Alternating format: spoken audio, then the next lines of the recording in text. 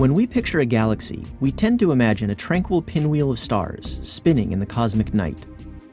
Astronomers imagined something similar, that disk galaxies like our own Milky Way had reached their present states billions of years ago. Now, a study led by Susan Casson at NASA Goddard has turned this thinking on its head. We find that disk-like galaxies become progressively more ordered with time. This was a surprise to people in the field because we thought that galaxies already 8 billion years ago were going to be very much like galaxies today, whereas that's really not the case. Over this period of time, galaxies spin faster, their amount of disordered motions that they harbor has decreased, and their total energies increase. Over the past 8 billion years, disk galaxies began as train wrecks and then evolved into the orderly systems we see nearby today. We found out how fast they were rotating and how much distorted motions they have from spectra from the Keck telescopes.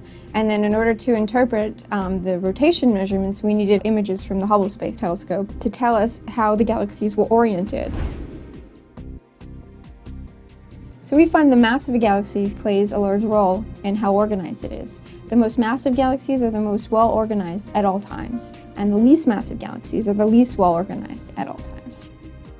So on average, the percentage of galaxies which are settled increases with time.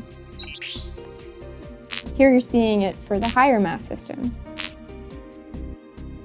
It's also the case for the lower mass systems.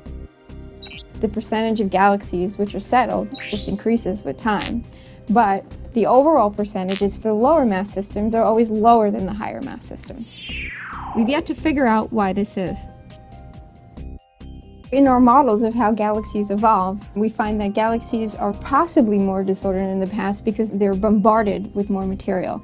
There are more small galaxies that accrete onto it, there are more major mergers of galaxies, and there's more accretion of gas.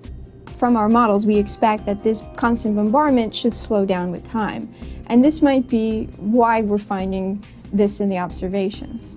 And what we're finding might also be due to a decreasing amount of supernovae with time. However, the simulations as they are now are really only at the stage where they're giving us clues as to what's going on.